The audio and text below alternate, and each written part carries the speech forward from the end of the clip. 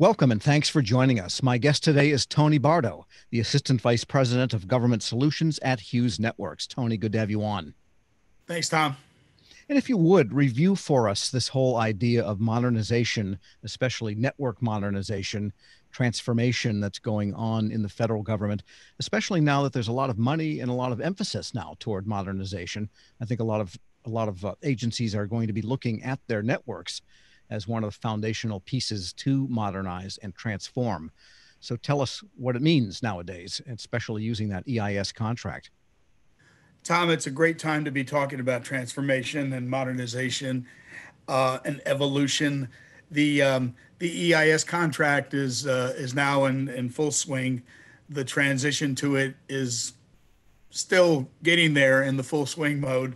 But for the last 20 years, the FTS 2001 contract and then the networks contract were characterized by technology that served its purpose at the time, but is no longer adequate to really fulfill the needs of bandwidth hungry applications that all of the agencies have. So it's a great time. The timing was a little off just a little bit, and that was really nobody's fault. GSA had to proceed with the what was called the NS 2020 initiative, which included the EIS contract, and there was still the old technology left in the can, if you will, or in service, and the new technologies hadn't really come into play, like SD-WAN and modern broadband managed networks. So the contract started off with a heavy like-for-like emphasis and a heavy like-for-like quotient that really wasn't enabling transformation just yet. So some of the early fair opportunities came out from a lot of the big agencies, and there were 9 vendors on the EIS contract and all ready to go, but some of these vendors were still heavily invested in the MPLS technologies that were evident at the time. So you had this conundrum of how do we get out and get these fair opportunities out the door so we can begin the transition process to the new contract when we don't have any cleanse for the new technologies. So GSA stepped up to that and sort of closed that timing and enabled the new technology. So it's a wonderful time to do that. I think what we have are some awards that were made early on, and the early adopters sort of had to make up that ground and be caught with a contract with a selected awardee that maybe might not have been the best awardee for what's to come. So I think in general everybody can recover from that. I think it's going to put the timetables that GSA has in place maybe in jeopardy, but we're on our way. And when you say like for like, in other words, agencies were simply replacing with a new deal the same technology that they had been operating for many years prior.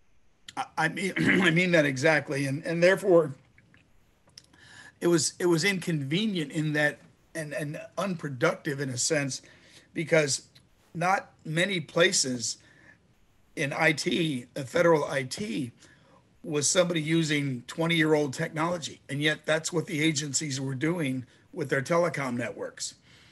Everywhere else, transformation was progressing at a healthy rate, maybe not as fast as some would like, but certainly the network I thought was lagging behind. Like I said, it was really nobody's fault. It's just that the contract timing and the advent of the new technologies weren't quite in sync. And with the emphasis on digital services and on increased user experience for both internal users and external visitors to federal agencies seeking some type of help or service or benefit, do these underlying technologies that you mentioned, say software defined WANs in particular, as opposed to MPLS and earlier technologies, do they enable that to be deployed better for the customer experience digital services piece? They're absolutely perfect for the digital experience, for customers, for constituents to do things with the government, interact with the government online are certainly much more enabled because of the various access methods that SD-WAN enables the agency to deploy, um, methods that would enable people to work with applications far better than the legacy networks that were in place before. Now, the the user experience in terms of using modern broadband and the cable technologies and the satellite technologies that people have at their homes, they've been using broadband for a long time. It's just that the government networks that were supporting them were not using those more adaptive technologies. And how do these new technologies help, say, in the hybrid cloud situation? Because more and more agencies are both modernizing their own data centers, replicating their data centers in other companies' closed cage co-location centers, and using commercial clouds. Really, three pieces of the hybrid architecture. And does this whole SD-WAN thing help enable that and move that along? Absolutely. It helps the agencies work better together. It helps the SD-WAN technologies puts the proper transport or the proper traffic on the proper transports, and it enables voice, for instance, to be completely interactive and fast acting and so forth, and certain slower applications that don't need the speed, don't need to can be sent later on through more latency heavy technology. It all boils down to a an employee of the government being able to work the right network scheme into the conversation or the interaction with the constituent. Yeah, that's one of the key things that you mentioned is the allocation of speed and resources depending on the application itself. And some applications, as you point out, can't stand any latency. Some of them, a few milliseconds doesn't matter; nobody will notice. Exactly Same right. applications, and so with an SD-WAN type of architecture or technology underlying this, can the applications themselves tell the network what to give priority for? That is, the quality of service can be determined automatically so that you have less operator intervention hour by hour in operating your networks. Absolutely, and that's why this timing now is finally congealing at the right time, and the technology options and the different ways that companies have put together their SD-WAN product. Not only the legacy SD-WAN products of the traditional carriers, but also the new entrants to the marketplace in EIS and the many choices that they have to present an SD-WAN solution to an agency. It's to the point now where there's so many improvements that have happened in the last 2 to 3 years, where the primes have choices to bring to bear to the proposals that they're responding to on the fair opportunities. And let's sort out just for a minute the transport versus the SD-WAN, because SD-WAN stands for software defined wide area networking. So that by definition, it's a piece of software. But ultimately, electrons travel on wires to get from point A to point B, even over when the wireless segment ends. So, what's the relationship technologically between SD-WAN and the transport you're using? And do they go hand in hand when it comes to that need to update them?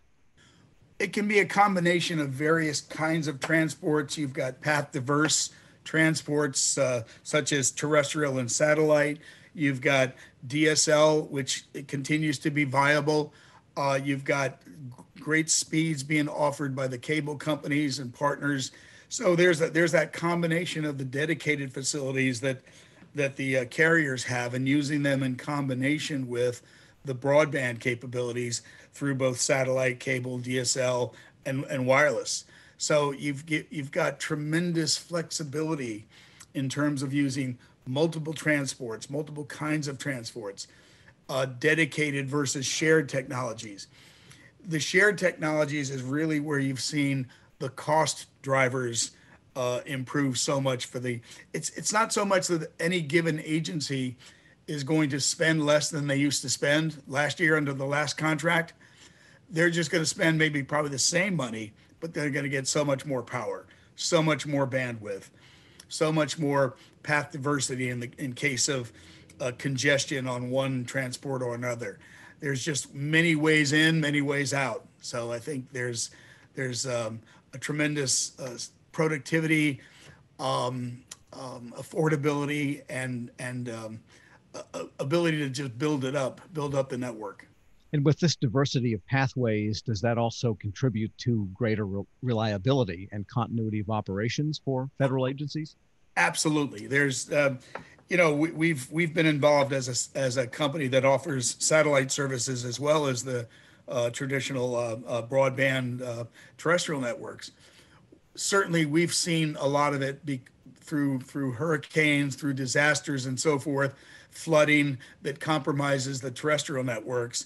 And for those customers, we've advocated and provided for those customers that have taken advantage of it, satellite services to back up in a path diverse way the traffic that they need to use. All right. So agencies contemplating the switch, and I guess most of them are contemplating it, and there's been some orders, but to get EIS really into the services and products on EAS into your agency, what do you have to do? I mean, what's the untaken step at this point?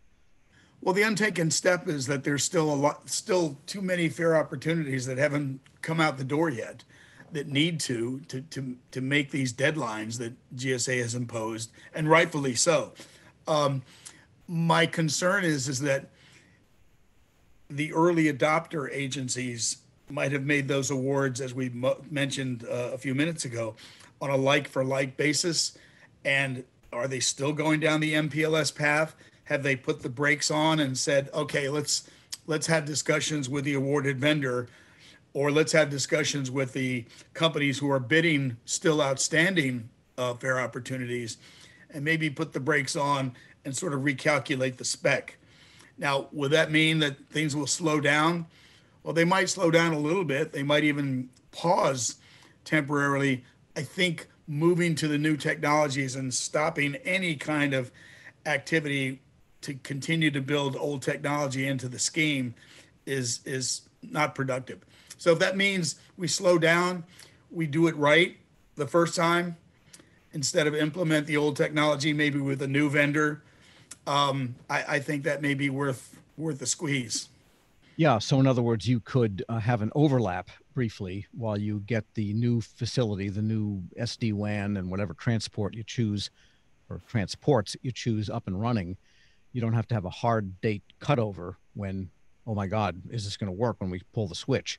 But you Right, have right. one fade down and the other brought up. And another thing I think that could be a useful tactic would be to make those easy transitions to broadband technologies first, and that's out in the field. It doesn't require big pipes and the metro kind of connections in cities and so forth. Get Gets quick service, faster service out to the field offices where the rubber hits the road for the constituents. All right. Good place to take a break on. My guest today is Tony Bardo, the Assistant Vice President of Government Solutions at Hughes Networks. I'm Tom Temin. This discussion is Federal Insights, Network Transformation and Modernization, sponsored by Hughes Networks here on Federal News Network.